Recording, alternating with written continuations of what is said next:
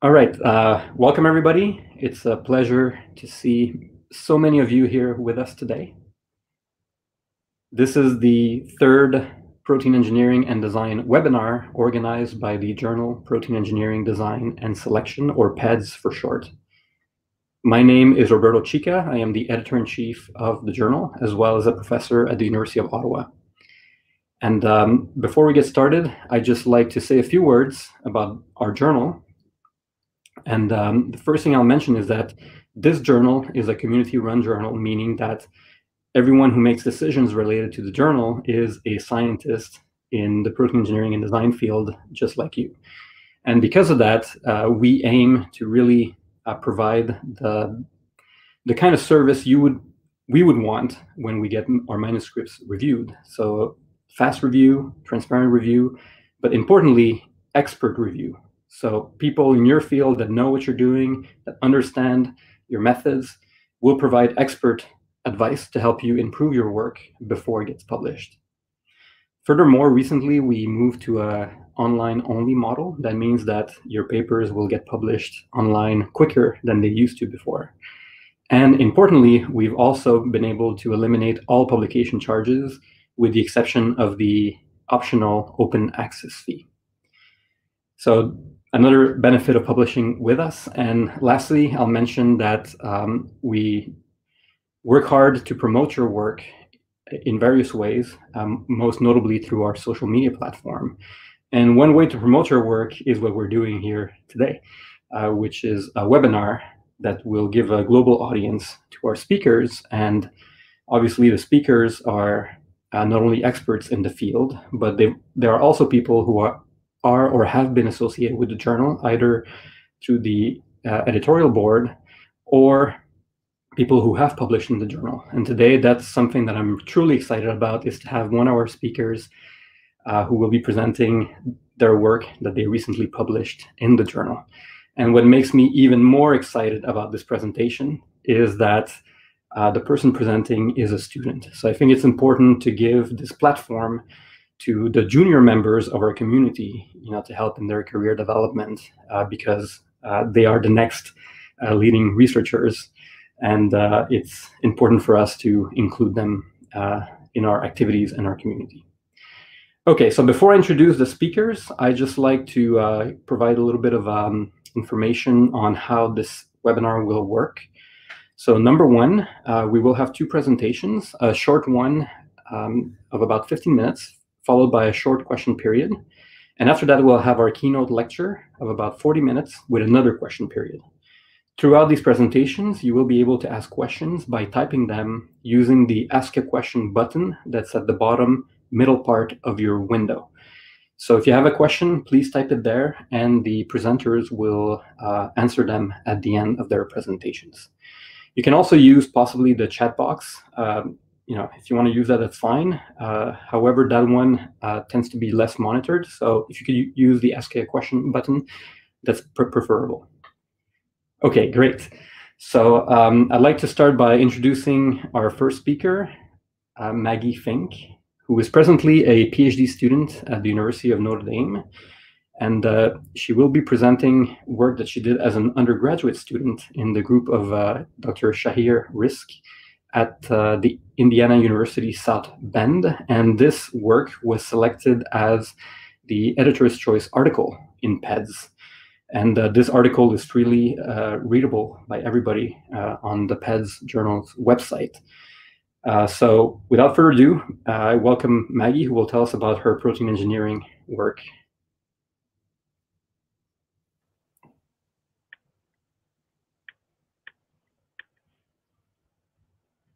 Okay, I hope shortly everybody can see my screen. I cannot see you guys at all, so if there is an issue where my screen is not visible, please let me know.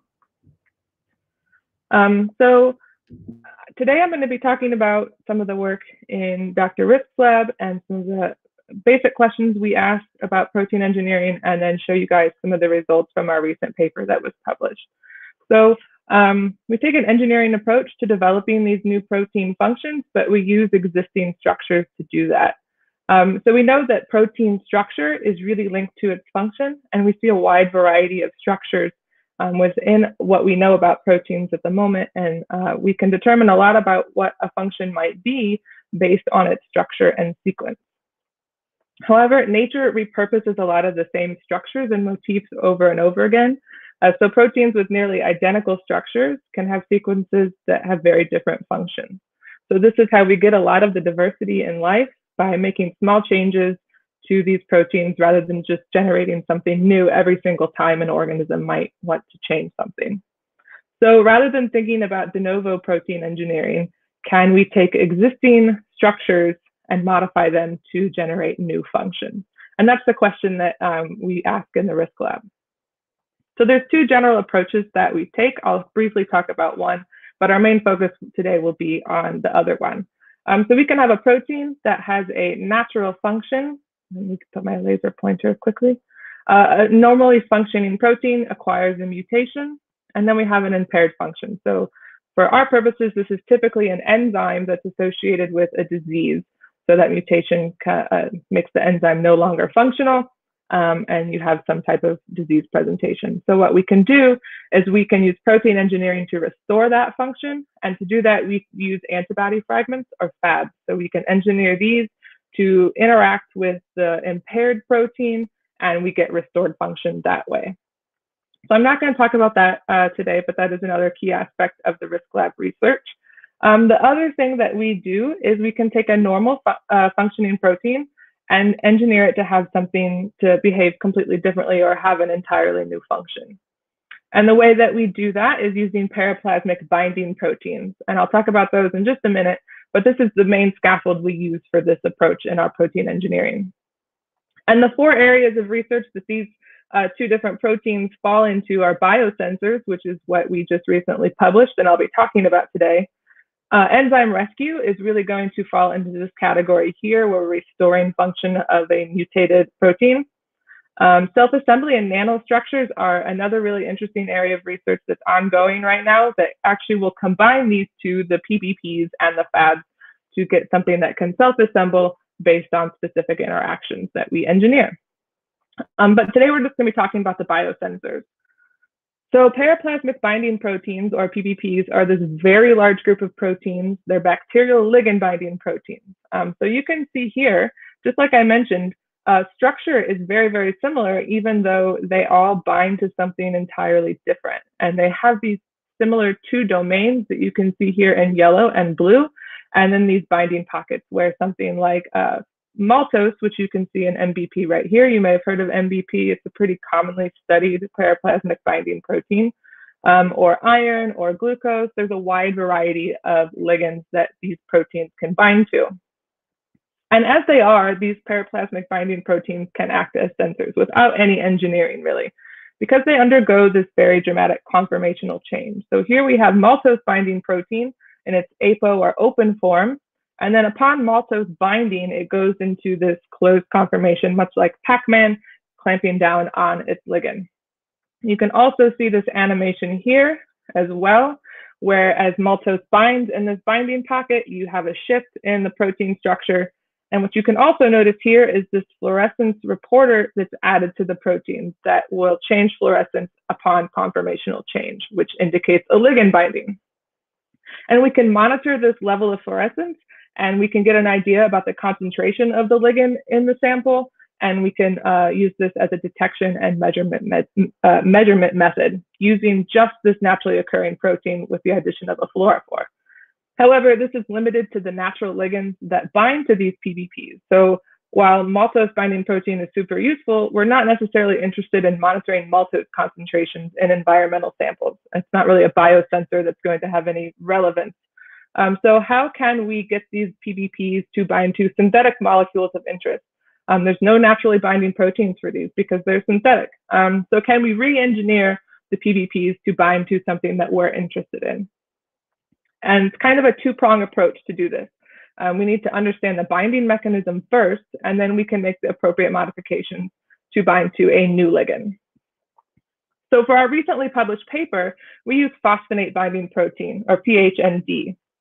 And you can see here, this has the same type of structure as maltose binding protein I showed you before, where it undergoes this conformational change upon the ligand binding. And the natural ligand for this is this 2-aminoethyl phosphonate, and it has a KD of about 500 nanomolar.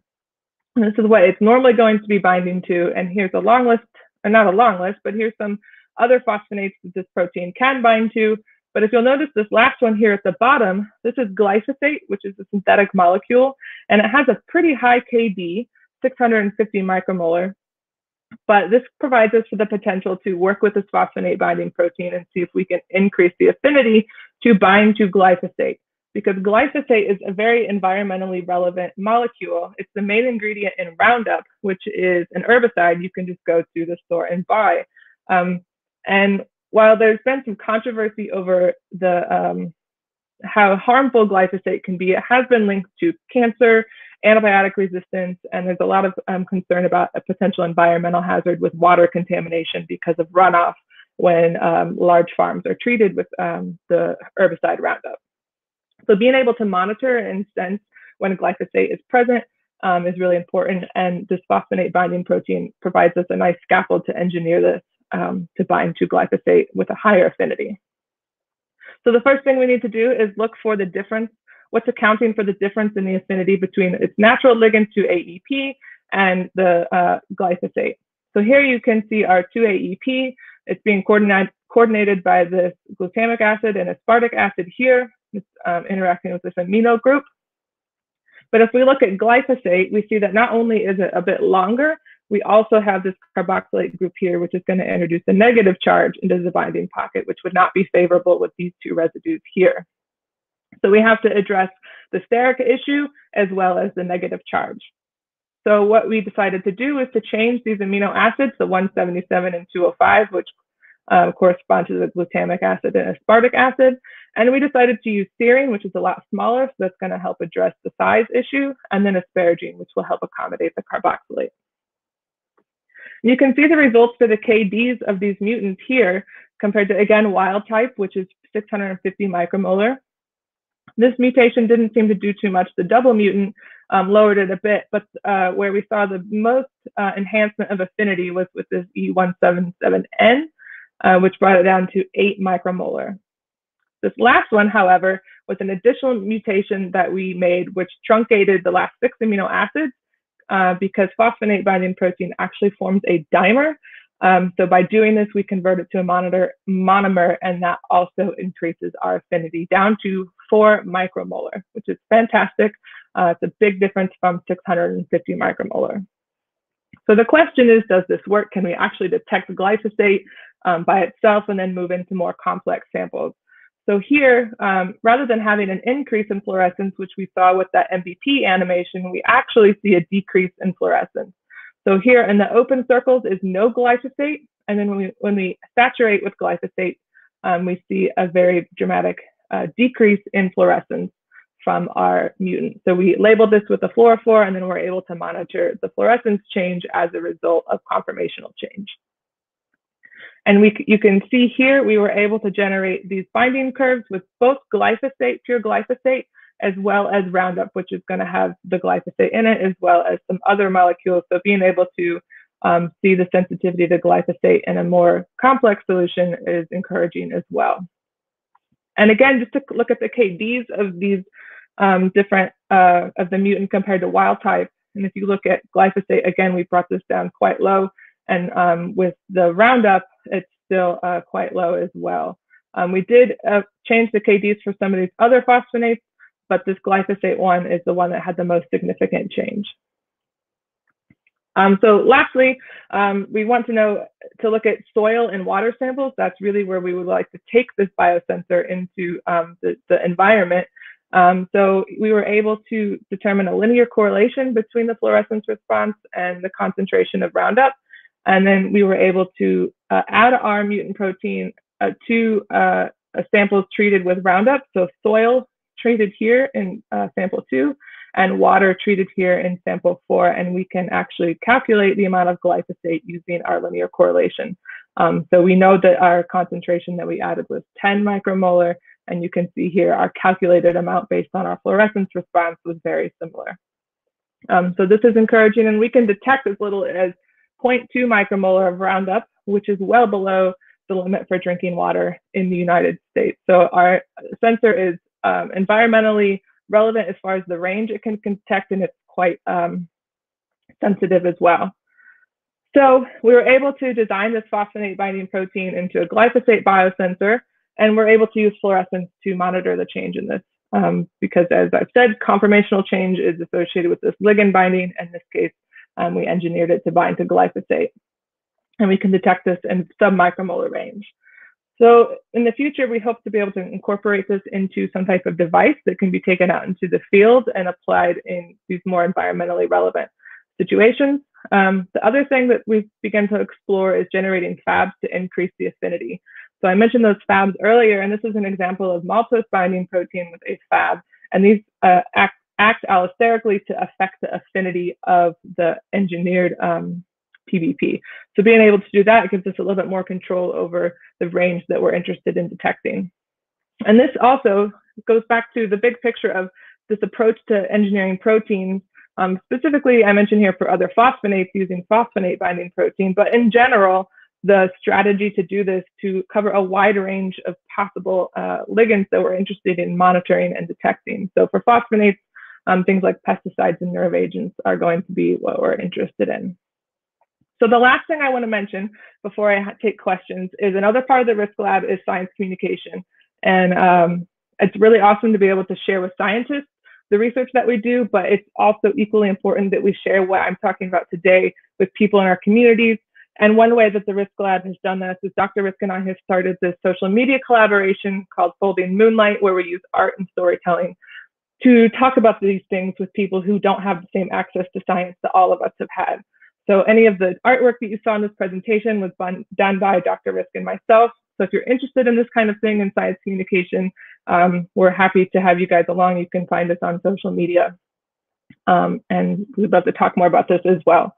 So thank you guys so much for inviting me and our lab to present our work. And I want to thank IUSB Chemistry and Biochemistry Department, our funding as well. But mostly this guy here, Pierre Ngueta, he did most of the work on this paper and this research, and he is at UNC Chapel Hill giving his own presentation today, so he could not be here with us, and Dr. Risk as well. And you can check out his lab website and learn about all the awesome work he does with undergraduate research students at the Indiana University South Bend. So I will be happy to take any questions you guys might have.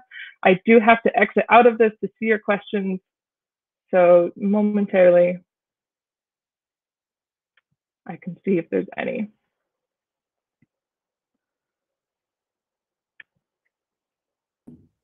Okay, great. So thanks a lot, Maggie. That was an excellent presentation. Well done. And very nice science as well. And pretty exciting that science communication project you mentioned there at the end. So I predict a lot of good things for you in the coming years. Okay, so congratulations. Okay, so now we can open the floor to questions. So again, please type them in the ask a question box at the bottom there. I think, Maggie, you already have one question. If you can answer that, that'd be great. So Liz asked, how do you identify and prioritize mutations to increase glyphosate binding? So I think the general idea is we can understand how the natural ligand binds based on the chemical interactions it's having with those residues. And I know for the phosphonate binding protein, there was already some previous work that identified some of these particular residues. So then if you compare that to whatever molecule you're interested in, which in this case was glyphosate, we can look at the differences between the two molecules and how those residues might affect that interaction. So it's really a trial and error thing in some ways of thinking that these interactions will be the most important. And sometimes that's wrong and it's something entirely different than the interaction you predict. But there is a lot of trial and error, I think, in the cloning process and testing to determine which ones will be the most beneficial. And Ben asked, and do you apply the same principle to fabs? So the fabs are a little bit different, and I have not actually done any of the engineering and design aspect of the fabs. I know we have these large fab libraries where we use phage display and just do a lot of screening, but those libraries were made prior to me joining the lab, so I don't know all the specifics about the design process, but it's a lot more screening using phage display and selection for fabs that will interact in the way that you want. I don't see a name on this question, but great work. I'd like to know more about the fluorophore and why do you think that the fluorescence response decreased red shifted in the presence of glyphosate? So the fluorophore I used and the results I showed you was acrylidan. In the paper, there is a little bit more information on some other fluorophores that we tested, and we have some results where we used coumarin as well, which showed an even bigger change in the fluorescence. So you can find a little bit more about that, the different ones we tested. I don't remember them all off the top of my head. So I don't know why the response decreased necessarily. Probably just something of where the fluorophore was on the protein, the conformational change affected it that way. I can't remember the exact location that we labeled off the top of my head. So I hope that answered your question. Any? I have a question, Maggie. Mm-hmm. So, I mean, it's pretty cool that you can detect a concentration of glyphosate that's under the limit. Mm-hmm. But it may be good also to detect something that's higher than the limit, because then it would be a problem, I guess, in the environment. And the fact that you're starting your wild-type protein has a KD in the hundreds of micromolar gives you a lot of still possibilities to go between that and the final KD you got for your variant. So is that something that you guys are following up to basically change the dynamic range to be in the higher concentration? Yeah, I think both the combination of the different mutants that I showed, there's a range of KDs there with either the double mutant or the serine mutant.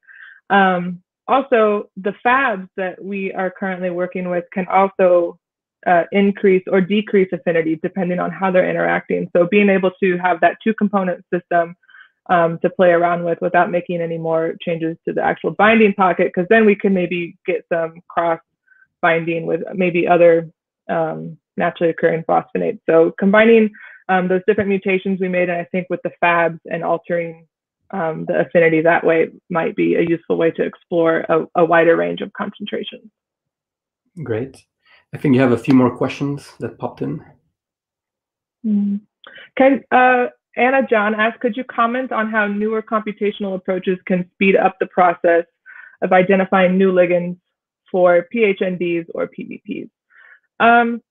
I wish I could. I'm not very familiar with a lot of the computational approaches. I've not really had much experience in that personally. I do know that it could possibly speed up the process. I think for our project, we kind of already had some information to go on, which was why we were able to make more specific mutations and identify those specific ligands.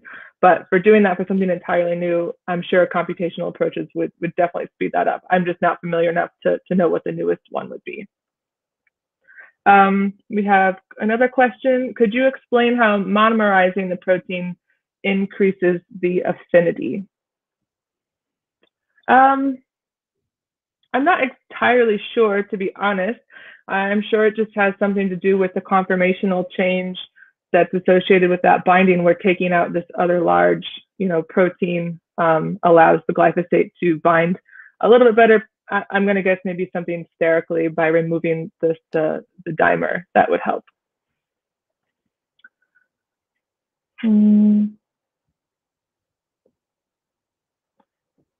How did you define the KD?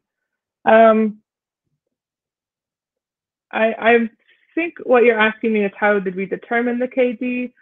We were able to monitor the fluorescence change as we titrated in different concentrations of either the glyphosate or the Roundup, and we were able to determine that halfway point, which would be the KD for that. We were able to generate that binding curve, correlating the the concentration to the fluorescent response that we were getting.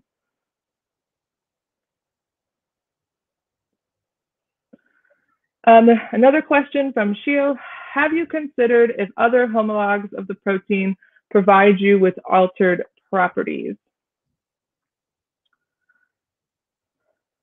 I'm sure that that would be the case. I think that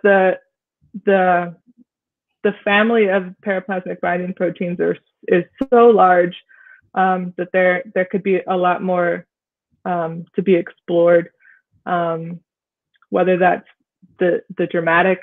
how dramatic the conformational changes would maybe give you heightened, fluorescent response. I'm sure that could be something to look into. It just depends, I think, more on the ligand that you're interested in monitoring, how that fits into the binding pocket of that particular protein. I think it's really unexplored what you could do with this particular family of proteins. Okay, great. I think we're going to stop here in the interest of time. If there are more questions, you can type them. I'm sure Maggie will be happy to answer them, typing the answer in the text box. So again, please join me in thanking Maggie for a very nice presentation. Thank you guys so much. Okay, so now it's my pleasure to introduce our next speaker, our keynote speaker, Dr. Birte Höcker from the University of Bayreuth. And she's laughing now because I've always struggled in pronouncing her name correctly. Okay, but in any case, so it's my pleasure to introduce Birte. And so I'll just give a short background on her training and her current research interests. So she obtained her PhD degree from the University of Göttingen. Again, I apologize if I'm mispronouncing German words. And from there, she moved to Duke University for a postdoctoral fellowship in protein design. And she started her independent group first at the Max Planck Institute for Developmental Biology in Tübingen in 2006, where she was promoted to a group leader in 2011. And in 2016, she moved to the University of Bayreuth as a full professor. And she's been very interested in exploring evolutionary ideas or concepts in protein design. And she's published a lot of nice work in this area. And I think that's what you're going to tell us about today, right? Yeah. Okay. So thanks a lot for accepting the invitation, and I look forward to your presentation. Great. Thanks, Roberto, for a nice introduction. I'm just going to try pulling this up here.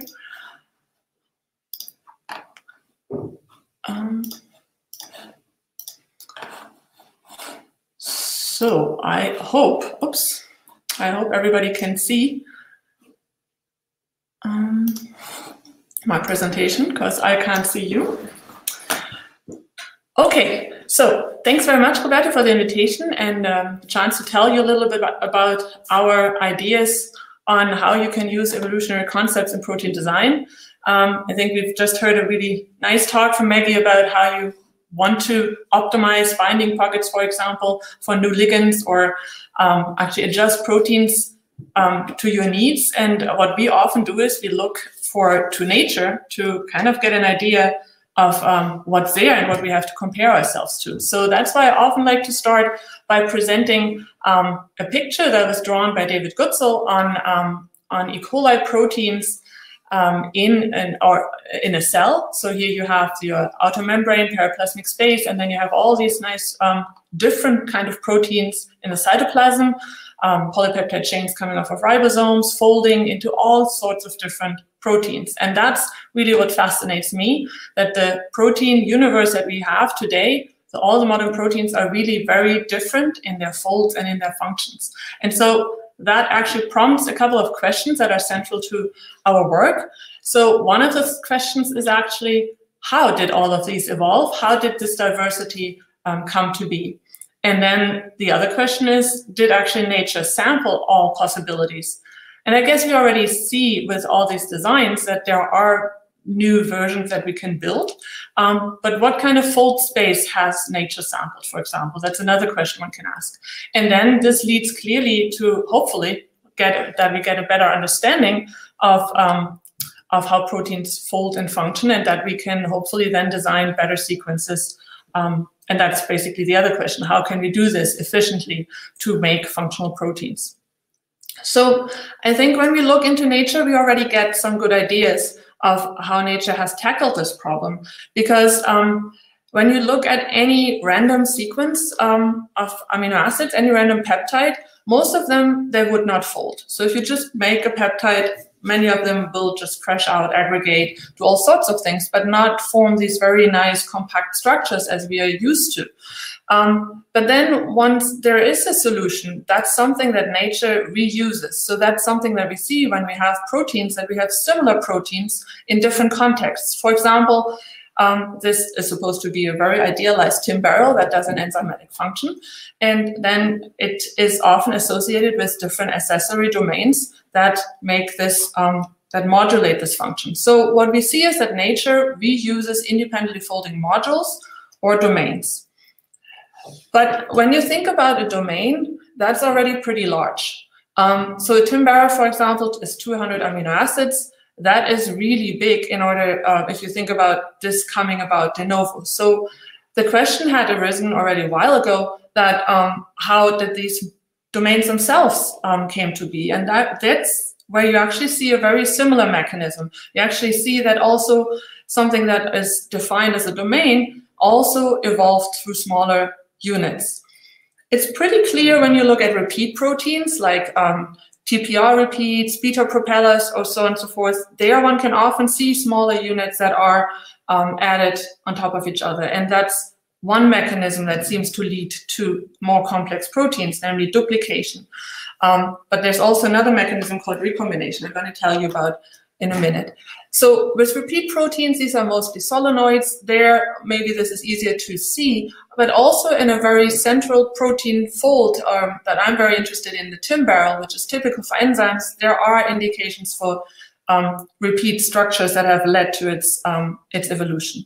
And so this is something I looked already on pretty early together with Reinhard Sterner. We actually investigated a protein from histidine biosynthesis pathway called HIS-11. It's imidazole glycerol-phosphate synthase. And I draw now here the cartoon of this tin barrel. And already colored are two halves that you can actually nicely superimpose. So when the structure was solved by Dietmar Lang, you could really nicely see that this must have come from a half-barrel ancestor. And you can see it in the topology too. After the first beta strand, you have longer loops. Even secondary structure elements seem to be in both in a similar way. There's even a phosphate binding site is in both halves, which is binding this sort of symmetric substrate. So that led to one test to see whether we can actually recreate such a duplication event, and that's something that one can do.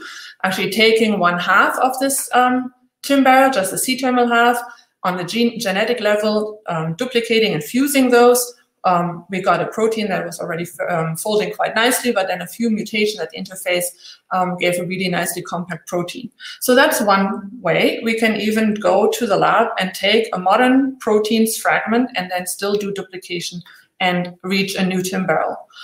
You can also take another half barrel, so a half barrel from another protein. So we did this with a related protein. Actually, his A is just preceding in his histidine biosynthesis pathway, and we took one half of this and combined it with one half of his F, and you can also get a nicely folded tin barrel. So really within these folds, also these globular folds, duplication and recombination seem to be a mechanism to reach complexity. But what if you think of the rise of different kind of folds? So half barrels have not really been around. And one question was, well, where do they come from? And this is why I want to show you two proteins where we actually can see similarities, but on the first glance, they look quite different. So here's again the tin barrel, his F, as we know it. And then on the right-hand side is a flavodoxin-like protein. It's a response regulator for chemotaxis, QY. And you see on the first view that they have very different shapes, but they also share that they both have parallel beta strands and alpha helices. And when I color this, I hope you can see that this green part is actually very similar to this gray part here in the tin barrel. And you can nicely superimpose this, at least on the structural level. And so this caused us to say, well, can we maybe just simply swap one of those fragments? Can we take the green part out of its context and put it into a new context? And that's something we did. We made the protein again, we made again the gene, expressed the protein, we could purify it and solve the crystal structure even. So it was really well behaved. And the crystal structure, so only solved at 3.1 angstrom, but still you can really see the packing here, and you can see the topology. In blue is a part coming from the TIM barrel, in green is a part coming from the flavodoxin protein, and they make a nice barrel. But they actually have an additional secondary structure element, namely here at the C-terminus, a 9th beta strand. Maybe when we look from the side, you can see better that this intercalates between the first and the second beta strands of this flavodoxin-like protein. So really what this shows is that you can take fragments from modern proteins, you can put them together, you get again a protein, but maybe not fitting exactly like we expected. So this C-terminal part that usually doesn't form a beta strand, it actually even includes still residues from the purification tag. This is something that plugged a hole. So something is not quite fitting, but it's still forming a nice proper protein. And what's also nice is that it still keeps some functionality. So as I told you, his F is binding phosphorylated compounds, and one of the phosphate binding sites is transferred here, and in our crystal structure we have a sulfate. So it seems that this functional site is still retained. So in a first step, and this was the work actually of my first summer student, Tanmay Barat, who made these recombination events. So this is the first step that we did, taking a fragment from QI with his F and recombining it. We did the same now also with the nitrite response regulator. So Sorban did this, and we received also a well-folded protein, although we couldn't solve the structure. So then we asked ourselves, well, how far off are we from a proper TIM barrel, and what is really missing? What is not really fitting right?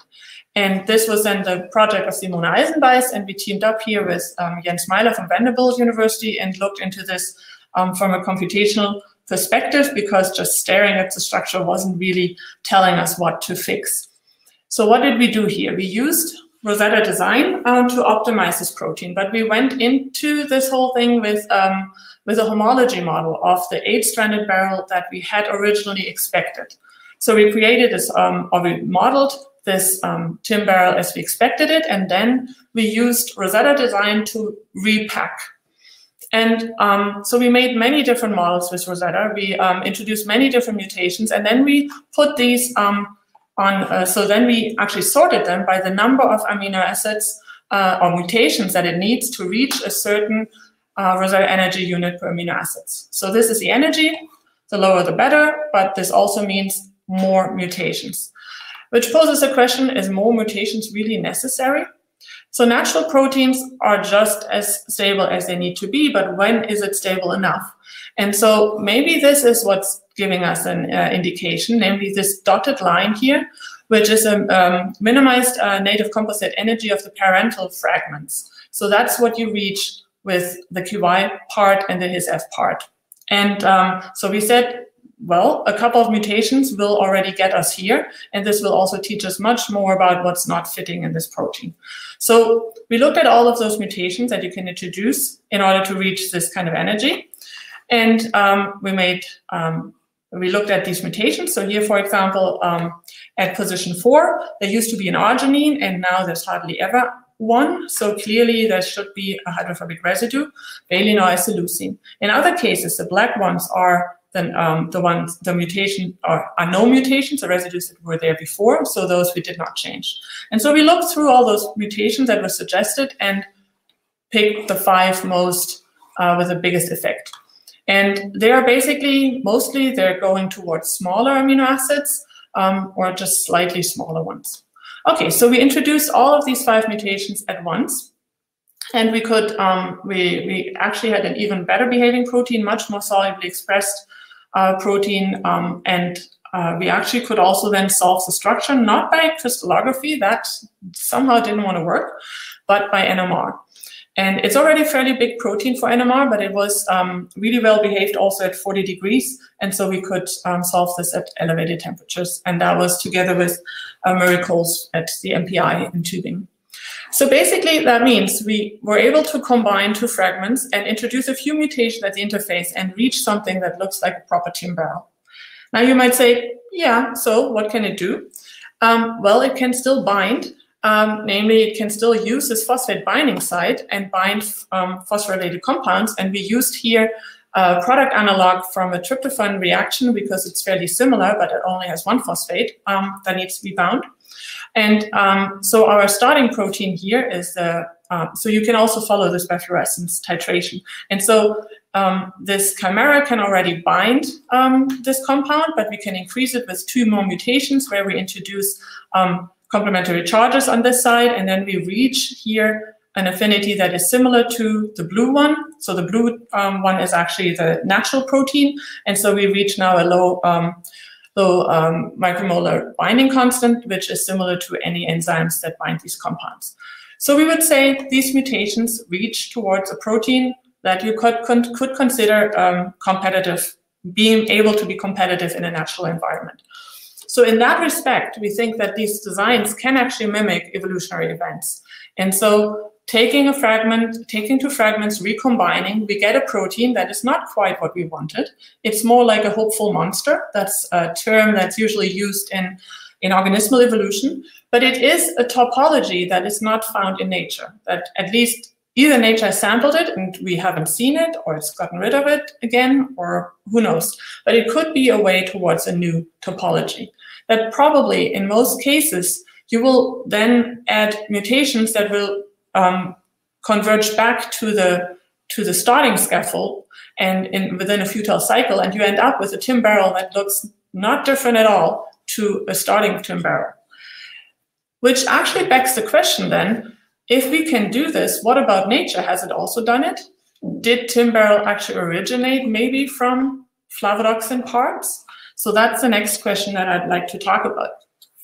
So are these two folds truly evolutionarily related? Well, what can we say about evolutionary relationship? We saw very high structural similarity, but that can be also due to convergence. What we need to look at is sequence. And for the sequence comparisons, we actually need to consider a few things. So here is just to remind you the way we usually order proteins. So for example, in SCOP or CAST, you have this fold level. So here in SCOP, you would have the beta alpha 8 barrel, and then the flavonoxin-like fold, and underneath you have the superfamilies, and both of them are pretty large folds. They have very many members, and this beta alpha 8 barrels have 33 different superfamilies, like TIM, triphosphate isomerase, or aldolases, and many more. The flavonoxin-like have 15 superfamilies. The QY-like I already showed you, that's the response regulators. There's also one called B12 binding and 13 more. So when we usually talk about proteins being homologous, then we usually think of these within one superfamily. Because they have the same structure, they have the same functions, they often have similar sequences. So what we need to look at right now is actually compare at this level between superfamilies of different folds. And so to do this, what we have done is we built for each superfamily, we built hidden Markov model profiles, and then we did profile-profile comparisons. And these are tools that were developed actually at the MPI in Tübingen by Johannes Söding. He now has this group at the MPI in Göttingen. And many of you probably have seen some of his tools, but one of them is this HHPRED, which we used. And we compared all of these profiles towards each other. And we try now to put all of this data into one slide. So here are the 33 superfamilies from the beta alpha 8 barrels. Numbers don't matter right now. Flavonoxin on the right side. And now I'm going to draw a line whenever there is a bidirectional hit with the HHSearch program at a reasonable p-value. Let's look at the flavonoxin first.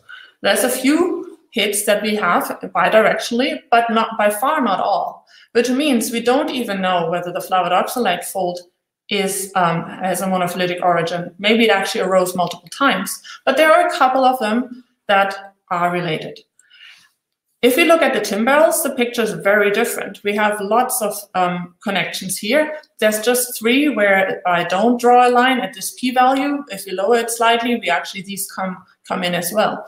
And especially here, these very highly connected ones are all TIM barrels that bind a phosphorylated compound. Okay, so it really looks like the TIM barrel has a monophyletic origin. This had been already 10 years ago, had been discussed as well, but now we can basically connect almost all of the superfamilies. Okay, so let's look at the comparison between the flavodoxin and the beta-alpha 8 barrel superfamilies. And what's amazing is that there's many, many more connections now between those 2 superfamilies from flavodoxin to the TIM barrels than within the flavodoxin themselves. So this number 1, flavodoxin-like fold, C.23.1 in SCOP classification, it's the response regulators. C.23. Okay, somebody's writing something, sorry. Okay, 23.6 is vitamin B12. And they give many hits towards the beta-alpha 8 barrels.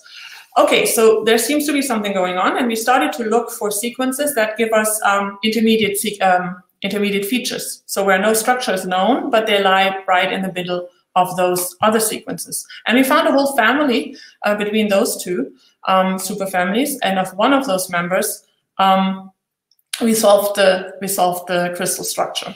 And that is the Symatoga maritima 0182. We solved this by experimental phasing, and of the dimeric protein, it also in solution exists as a monomer, but that didn't crystallize. So it could also be that this looks slightly different. So in the dimer, you actually have a swap event. So there's one beta strand that swaps in between those two chains.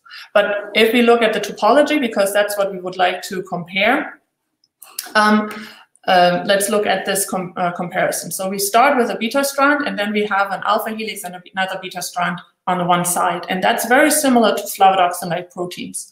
So let's compare this to the closest other 2 folds. So here, the TIM barrel on the left, the flavodoxin on the right, and in the middle, you see now our NTM 182. And it has a very flavodoxish character, but it is much more round in its beta sheet. It also has a 6 beta strand, which the flavodoxins don't have. So it does have some of the features of a TIM barrel, it seems. And what's also very interesting is that the highest sequence similarity is really within an alpha-beta element, which basically corresponds to a quarter barrel. This is also where in the TIM barrel and in the flavodoxin, the ligands are bound. There's similar chemistries, but they're bound in a different way. Okay, and what's interesting as well is that this kind of quarter is something that you can find multiple times in TIM barrels. So I was telling you before that TIM barrels probably evolved from a half barrel, but maybe it actually evolved from an even smaller fragment, namely a quarter barrel. And that brings me to something that I want to slot in here, a little excursion on a de novo design where we, I think, could benefit a lot from the knowledge that we had already on how TIM barrels, what makes up TIM barrels. So so we actually teamed up with David Baker and Alejandro Fernandez Velasco from UNAM, and we wanted to design a TIM barrel from scratch. And we wanted to make it an idealized protein, so just the bare bones. It's been really a design goal for a long time. I found some workshop papers from 1986 from EMBL where they already tried to set this up. So we thought, okay, let's give it a try. How do we define a TIM barrel? Here is just the central barrel shown. You have beta strands that are twisting around the center. One amino acid always pointing outwards, one inwards, outwards, inwards. So this is supposed to show the beta strands. You have hydrogen bonding between it. And there's a certain shear number that gives you this rotation around it. Okay, and so here is the beta strand definition for triphosphate isomerase structure 1-TIM. And this is something that we wanted to consider, but we didn't want to have different lengths of the beta strands. We wanted to idealize this and make it actually 4-fold symmetric. 8-fold doesn't work because the 2 beta strands wouldn't really fit next to each other. So the smallest thing is 4-fold symmetric. But how to now combine them. There's different ways where you can start. And we decided on these even barrel facing pleats because then we would fit these rules that Koga et al. Defined in a very nice paper 2012 on how you can connect an alpha helix to a beta strand. And only when you have these even facing pleats, we really would fit those rules. So this is why we decided on always starting here with the residue pointing this way. This means, however, if you want to connect the beta strands with alpha helices, that you need different orientations of those different alpha helices. You need longer ones between the first and the second beta strand, then you need to connect the second and the third.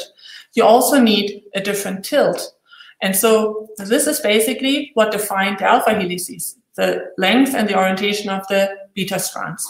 And then basically we folded up this backbone and started fitting sequences with the Rosetta software to find the conformational free energy minimum. And to cut a longer story short, we tried a number of designs. We kept optimizing and including a few more information, especially building in clamps between here at this bottom side of the barrel. And in the end, we came up with one protein that actually also crystallized, which is called STIM11. And here you can now see the design on top of the X-ray structure, at least in the cartoon. You see that the backbone superimposes very nicely, but also on the side chain level, here are two quarters on top of each other in blue, on top of the design in pink. And many of the side chains are also captured the way they were designed. The protein is quite stable. You can unfold it with guanidinium chloride. It's very cooperative. Unfolding followed by CD or fluorescence, so secondary and tertiary structure is not exactly on top of each other, so it's not a fully two-fold state. But when we unfold with temperature, we lose a little bit of secondary structure already at 60, 70 degrees, but the core still seems to be intact, and we only really unfold around 80 degrees. So this seems to be loosening of alpha helices most likely. And when you then let it cool down, the protein refolds very nicely again. Okay, so now basically that means that we can build tin barrels also from scratch, from kind of quarter fragments, maybe similar to something that nature has built. You might ask, you might think, okay, is this really different to what nature has built? No, it isn't. So this is this was done by Kaspar Feldmayer. He had been looking at all these tin barrels already, comparing all of the proteins. We had done this already, and this is just a glance map where you visualize the sequence similarities between all tin barrels that we know. So here are the 33 different superfamilies from the tin barrels. Each dot here is one structure or one tin barrel that we know, colored by the superfamilies. And all the dots will be drawn or pushed apart unless they have a sequence similarity. So then, based on the similarity, the higher similarity, the more they will be drawn together. And this is why you get this clustering. And well, there's different subgroups, but clearly the STIM11 is far outside. So it is not. It's not really in the center of this whole cluster. And oh, what I really forgot is that actually, if you just take the sequence and you do BLAST, you will not find any tin barrel. If you actually do PSI-BLAST, 3 iterations, you will also not hit any barrel. So this really seems to be a very different structure, a very different sequence, even though the structure is what we define as a typical tin barrel. Okay, so this is by now has been extended. I'm not going to talk about this. I just want to refer you to a preprint from Sergio Romero, who worked mostly with Alejandro Velasco, but now also with us on extending this STIM11 to a whole family of de novo TIMs and analyzing their folding. And so this is something I don't have time to talk about, but I can recommend this preprint. All right, so what have I talked about so far? I've shown you that on the one hand, we can identify subdomain-sized fragments using sequence comparisons. What I just showed you with the de novo TIM barrel or the quarter barrels that then assemble to the full TIM shows that we can even build subdomain-sized fragments. de novo. And what I'd shown you with the chimeras is that we can also recombine fragments to build new proteins. And so in general, this is something that felt to me like a general approach of using homologous fragments, but maybe also other fragments to build new proteins and maybe enzymes. So the idea is, you know where you have an area that is similar. This you can use to make an overlap to build a new protein. And if these are already binding interesting ligands, then maybe something will happen. But this is at the moment still sort of our dream. We're, I want to show you how one can maybe go about this to use this as a more general approach. So first things first, how can we identify useful parts for design? Well, we can do it exactly like we've done now with comparing the twin barrels with the flavonoxins. We actually, by these comparisons, found smaller fragments that were highly conserved. So this is something that you can also do in a large-scale fashion. And that's what we've done here. We built a whole fragment database, on the one hand, doing HMM profiles for all members in SCOP, compare all against all, and then store all of those hits, all the matches as hits in our database. We call it the fold puzzle or short puzzle database. So it contains, on the one hand, these domain sequences and the fragments that actually match. And then we complement this with the structural information. So we can also compare the domain structures, superimpose where, look where these fragments are superimposing, and also store this in our fold puzzle database. And so we have actually more than 8 million hits when we search the whole SCOP database. So many, many fragments to play around with. Maybe to represent this a little better, this is a view using network representation that Noé used, and you can see here now that there's many. This is sort of our galaxy of all of these hits, and colored by which part in SCOP they belong to. So all alpha, all beta, alpha slash beta, and so on and so forth. And you can see that there are many parts that are building a network, but there's one major component in the center. And we can look at it here on the right-hand side, a little more detailed. And there's a large part that is actually all alpha slash beta proteins. Also, there's all alpha proteins, and there seem to be even some connections between those two large networks. And here are already indicated some of the folds that are connecting in this network. For example, C.23 and C.1 are actually flavonoxin and twin barrel. So this is what I've been telling you about before. Maybe let's go to an easier or an earlier representation that might also give this impression or show how many different hits there are. So here I'm just comparing all the alpha slash beta proteins, SCOP superfamily IDs versus itself. This is why you have the diagonal. Whenever there's a blue square, this is a very high probability hit, and this means that you have many, many different hits. And what I told you about comparing the twin barrel versus the flavonoxin-like fold is all contained in this little red square. So all of these different comparisons, all of these fragments are within one of those blue points.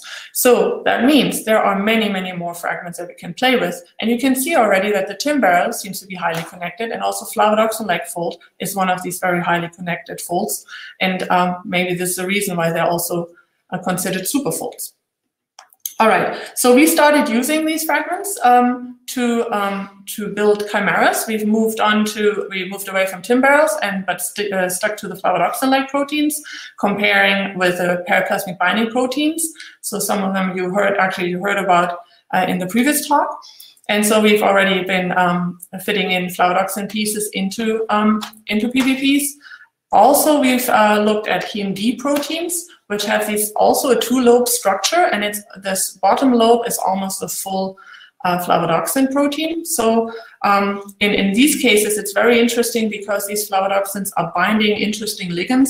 So one can transfer with these fragments also ligand properties.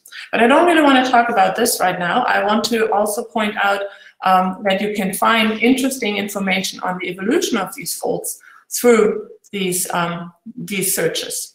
So especially this heme D, this is something that Sagnikter found, that when she looks at these comparisons, she first of all gets a hit of the heme D N-terminal half with the heme D C-terminal half, and then again with the flavodoxin protein, even though there's a small area missing, just a few amino acids. And when you look at on the structural level where these fragments fit, they're not within one lobe that looks like a domain. No, it's across those two lobes. So it looks like a swapping event. If you take one half, then this is up here. And this is also what you can see in comparison here on the right-hand side when comparing one of the flavodoxins where we have such a good hit with one of the heme D, that this part is not aligning on top of this helix. So what does it mean for the evolution of these folds? So it seems that the heme D proteins are much more recent and that the flavodoxins are the more ancient ones. And so how do we envision that a flavodoxin could become a heme D?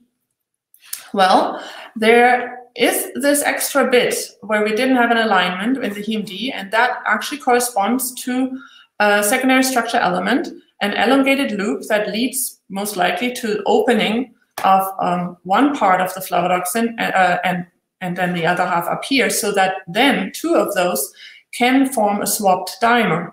If you then have a gene duplication event, you will actually receive a heme D-like protein. And this extra elongated loop can then form a beta bridge, as is observed in heme D proteins. We wanted to test this, and we took the opposite approach. We tried to reconstruct it the other way around. We took a modern heme D-like protein, the uroporphyrin 3 synthase, and just cut it in half. We took the C-terminal half and expressed it, and we could purify it, but it was really aggregation prone. So what we did next is we eliminated these 5 amino acids that make up this beta bridge, or this beta strand within the beta bridge, and we eliminated that.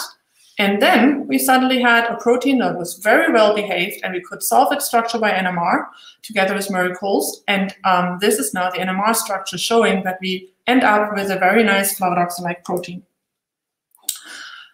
So in a way, we can go ahead and take modern day proteins and just kind of apply these mechanisms and thereby test these evolutionary hypotheses, and also building a new flavodoxin-like protein. Okay, so let's wrap this up. What did I tell you so far? Well, I hope you agree. Proteins evolved from smaller fragments, subdomain-sized fragments. We actually built a whole database of these with many, many hits. So there's many pieces that we can play around with to build new proteins. And that's something that seems to be working fairly well, at least so far. There's always difficulties with having proteins express in large amounts, but still in the cases that we've done, we were able to solve quite a number of structures. So there seems to be maybe an advantage of using such fragments. And the other advantage that I really see is that fragment properties can mean that you can carry over already properties such as binding or maybe other properties that would allow fast adaptation of functions. And so this is why I see this as this chimeragenesis approach as a complementary approach to other de novo design approaches, for example, or repurposing, or actually directed evolution. All right, so this is where we stand right now. If you are interested in actually looking at such fragments, whether there's proteins that you work with and you're interested, whether there are evolutionary relationships, you can actually use or go into our fuzzle database or fold puzzle database. You can find it under this address, and you can browse inserting your PDB or a sequence, and then you can actually look at the what other proteins it's related to, and it visualizes on the one hand with networks and also superposition of structures. So please go ahead and try. And also, if you were interested in building chimeras from fragments, we now recently have developed a Python script, or rather Noelia has developed this. She has developed a Python script where you can sort of automatically build from fetching from the fossil database, taking outputs that you can then first of all represent the relationships, and then you can pick which ones you want to use in order to build chimeras. And in this preprint, she describes this for an example of Rossmann proteins and P-loop proteins, and how you can build then all possible chimeras that don't give clashes. You can score these chimeras. This is done with Amber and Charm. And then you can also analyze them and look at typical features like hydrogen networks, salt bridges, hydrotropic clusters, and so on and so forth. So if you wanted to build chimeras, you're welcome to also use these tools and give us feedback how it goes. All right, with that, I'm at the end of my talk. I just want to thank all former members and all current members of my group for all the fun working together and building some of these tools. Here is Noelia, actually, whose fossil database work and ProtLego I just showed you. Sergio is now here, who's been doing tin barrel design. Soban has always been involved in building many of these chimeras. Florian is building chimeras. Yeah. And I'd like to thank actually Steffen Schmidt, who's been involved in the fossil database. We work here at Uni Bayreuth also with Christian Schreimer on NMR. We used to work a lot with Murray Coles at the MPI in Tübingen on NMR. Alejandro Velasco, very fun interactions on working on tin barrel design, which was also together with David Baker. And Jens Meiler was the collaboration when we improved the QYSF interface. And so I'd like to thank them and you, and I look forward to questions. Okay, great. Beautiful talk, Birte. I hope not. How do I get out again? Okay. Yeah, there you go. Okay, so I think you already have a few questions in the text box at the bottom and also in the chat box. Yeah, the chat, that came up, and suddenly I thought something's happening there. I should answer immediately. Okay, maybe I start there then. For the energy simulation in Rosetta model, do we need crystal structure or can we use homology modeling? Also, the sequence comparison based on the enzyme folding requires having a high resolution structure for all the targeted proteins. Okay, so, well, we clearly started with a homology model, and it was really not what we had in our crystal structure. So I would say it can work with homology modeling. Sure enough, if your model is too far off, then that can cause trouble, I guess. So it's probably helpful if you have a good crystal structure, but if your model is good, I think you can also use it. If you don't have anything else, you should go for it. Okay, then in the text box, let's see.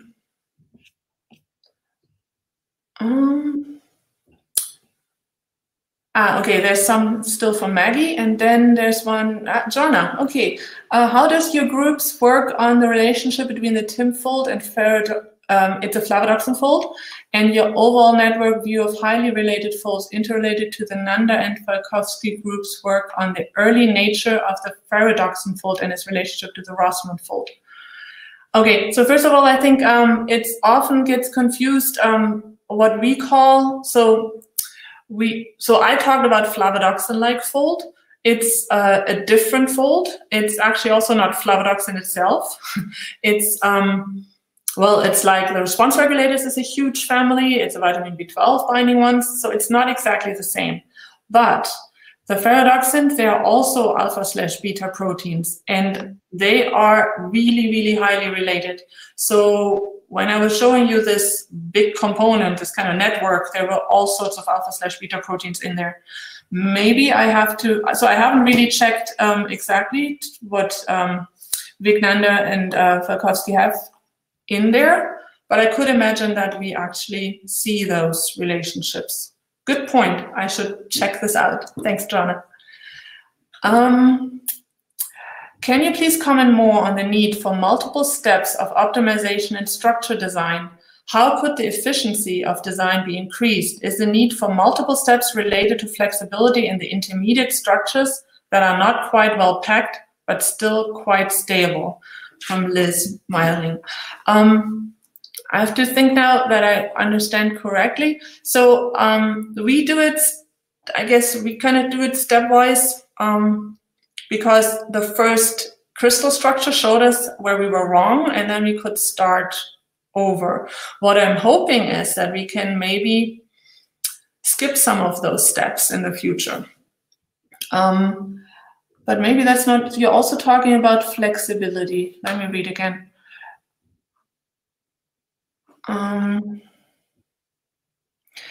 Yeah, so I think we're still sort of in this learning curve, and that's why doing optimization stepwise is helpful, because then you see what you're actually changing. But I guess the better we get, the more we might be happy to just go with the bigger steps and try to design all the way. But what I think is that you often see in the structures that it might not be exactly like you expected. Okay, you were thinking of the work with Baker, which typically involves multiple steps, and why some of your structures don't crystallize. Okay, the whole crystallizability issue, I was really surprised that we could solve a really beautiful NMR structure but not get crystals. I'm not sure whether crystallizability is always associated. It's also, if you keep trying, sometimes you get it. Well, what Baker is doing is often then adding directed evolution, right? So, or maybe I'm misunderstanding this. So sometimes it's not quite well packed, but so in our design we saw, yeah, so you get close. Okay, so you get you see where things are missing if you solve the structures, and sometimes then you see that things are not packing or not forming as you expected. So this is, I think, what helps in these iterative steps. Yeah. So for the Tim barrel design, for example, we did 30 different designs in the end, and some of them we just couldn't get. We could get protein; it was well folded, nice CD, circular dichroism, for example. But then when you start for crystallizations, you need to concentrate so highly that it starts to aggregate. And so I think what this points at is that you might be going the right direction already, but it's in order to get a crystal structure, it needs to be rigid enough. So maybe those other designs aren't so wrong either. It's just that you can't get your structure to really know. Okay, I hope I answered that. Okay, then yes, I was there, Fabian. Yes, thanks for this question. I was wondering if you have any thoughts about putting new molecular functions into the chimera proteins. Absolutely. This whole idea of taking fragments that that bind already interesting compounds. So one reason we took the heme D was also took the heme D with the flavodoxin proteins. It was a vitamin B12 binding. So these, or also called cobalamin, they have very interesting functions, but we also learned that they're quite difficult to work with. So, but this could be a way where you have from the bottom side, you actually have this vitamin B12, and from the top, you're going to be providing a second ligand. So this is something we're thinking about. We also have been, at least computationally trying to build a couple of other chimeras where we only been looking at the ligands, but they are not really ready for anything yet. Okay. Yes, did I see all the questions? Maybe you can help. There was one just before Fabian's question. Sorry, so Fabian's question was on the... Yeah, so there's one, I'll read it for you. Given this method generates astronomical combinations, I wonder if there are any efforts to screen for new functionality in the library. Ah, there, yes, thanks. Yeah, so when you build these chimeras, I guess the biggest problem is to really get the fragments fitting in a way that your functional units will still have the right geometry.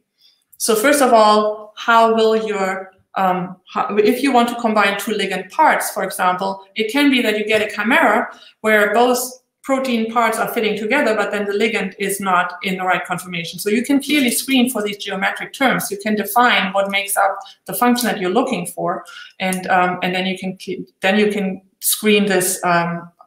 Definitely, you can screen for this. And often what happens is that then there actually might be clashes. You get chimeras that seem to be structurally viable, but then your ligands might overlap, and that doesn't make any sense. So that reduces this astronomical number quite rapidly. Yeah. If I may, Birte, I'd like to follow up on Liz's question, because I mean, a big challenge in the field is obviously getting the structure to be exactly what we designed it to be. I think that still remains challenging, and there's been great progress, of course.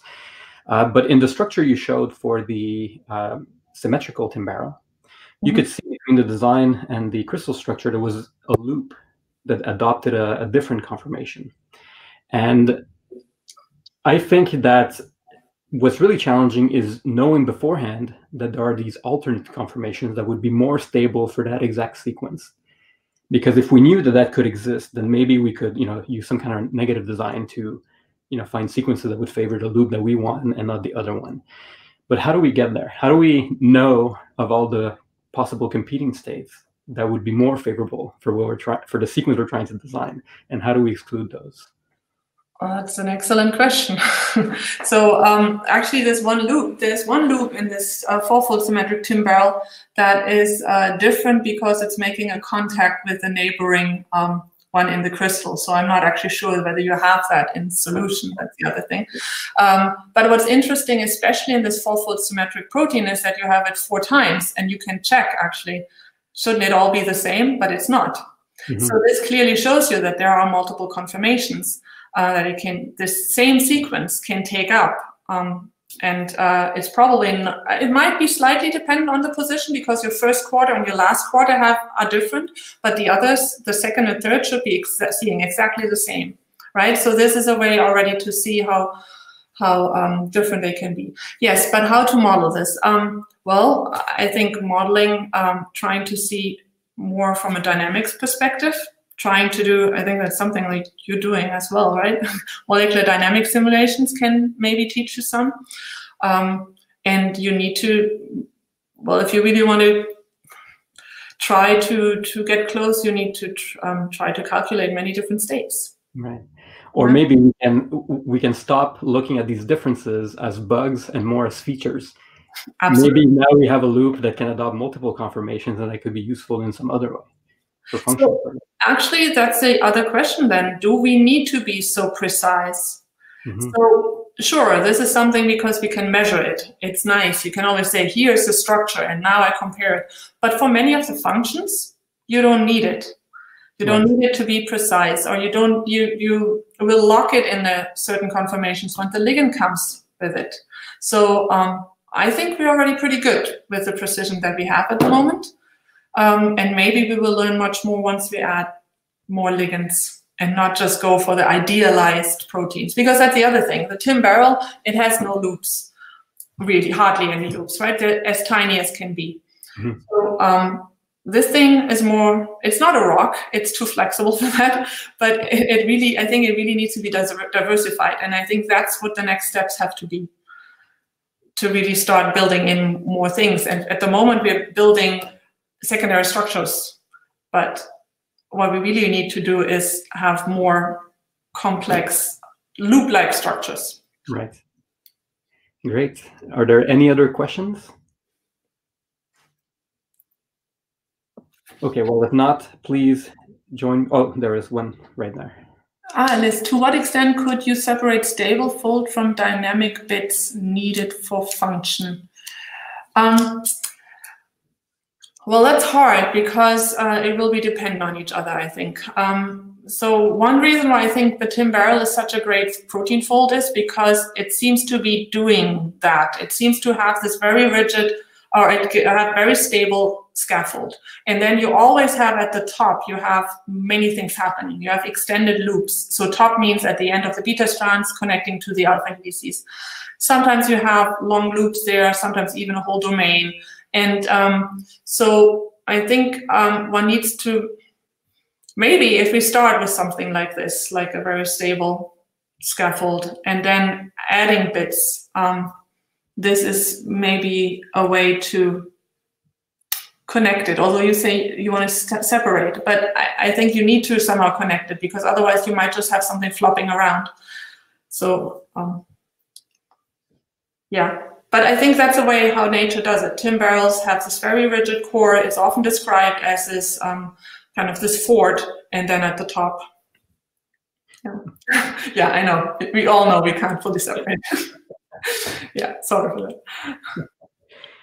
All right, great. So thanks a lot for the lively discussion and the very nice presentation. Please join me in thanking our speakers today. And before we go, I'd just like to mention that we have a remaining webinar for 2020, which will be on November 25th. And it'll be given by Don Hilbert from ETH Zurich, who will tell us about his enzyme engineering work. So I hope to see many of you there. And you can follow all the news related to the journal and these webinars on our Twitter account, which is PROT for Prot, ENG Engineering, VES Design, and SEL for Selection. So ProtEng DesCel. You can find that on Twitter. And that's where we post all the information about the webinars. Okay, so thank you, everybody, and I hope to see you next time. Thank you, Birte and Maggie, for the nice presentations. Thank you.